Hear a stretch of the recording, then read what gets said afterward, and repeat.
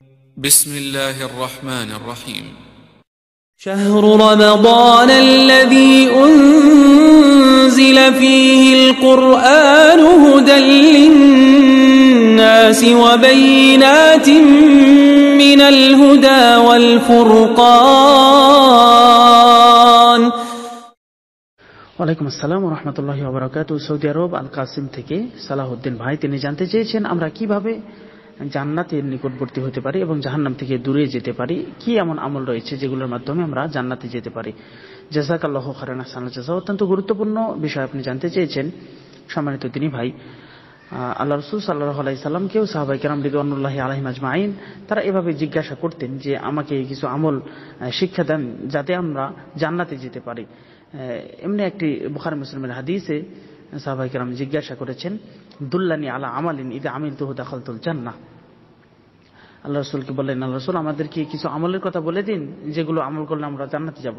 তখন আল্লাহ রাসূল বললেন যে তা'বুদুল্লাহ ওয়ালা তুশরিকু বিহি শাইআন, তোমরা এক নম্বর আল্লাহর ইবাদত করো, কারোর সাথে তাকে শরীক করো না, এবং দুই নম্বরে ফরজ সালাত প্রতিষ্ঠা করো, ফরজ যাকাত প্রদান করো, রমাদানের সিয়াম পালন করো এবং বাইতুল্লাহ হজ করো।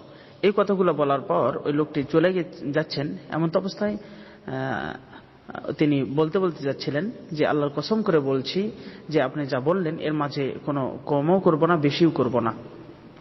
তখন আল্লাহ রাসূল বললেন যে ব্যক্তি জান্নাতি লোককে দেখে, জান্নাতি ব্যক্তিকে দেখে খুশি হতে চায় সে যেন ফালেন্দুর হাদা, সে যেন এই লোকের দিকে তাকায়। অর্থাৎ তাকে আল্লাহ রাসূল জান্নাতের সার্টিফিকেট একেবারে দিয়ে দিলেন। তাহলে বোঝা যাচ্ছে যে এই কাজগুলো করলে আমরা জান্নাতে যেতে পারবো। এবং আরো আল্লাহ রাসূল সাল্লাল্লাহু আলাইহি ওয়াসাল্লাম থেকে অনেক হাদিস এ ব্যাপারে রয়েছে।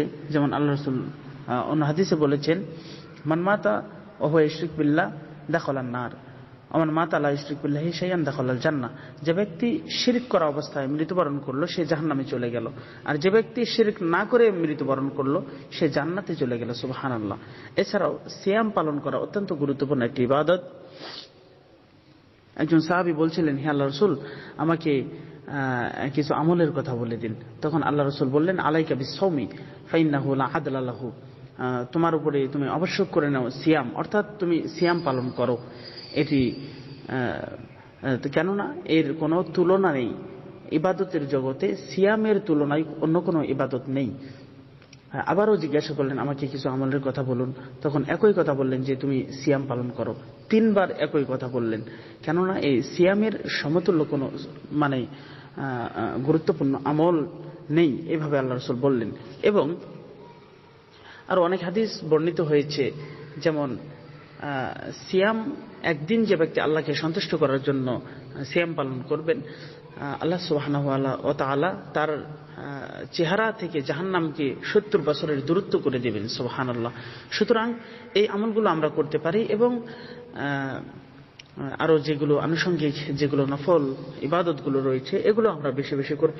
আর সর্বোপরি তাকওয়া অবলম্বন করতে হবে। তাকওয়া অত্যন্ত গুরুত্বপূর্ণ একটি বিষয়, যে তাকওয়ার মাধ্যমেই মানুষ জান্নাতে বেশি প্রবেশ করবে।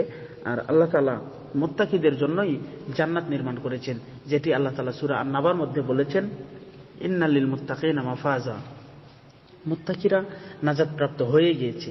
সুতরাং আল্লাহ তাআলার ভয় ভীতি যেন সবসময় আমাদের মধ্যে থাকে, তাহলে ইনশাআল্লাহ আমরা নাজাত পেয়ে যাব। আশা করা যায় বুঝতে পেরেছেন। আসসালামু আলাইকুম ওয়া রাহমাতুল্লাহি ওয়া বারাকাতুহু।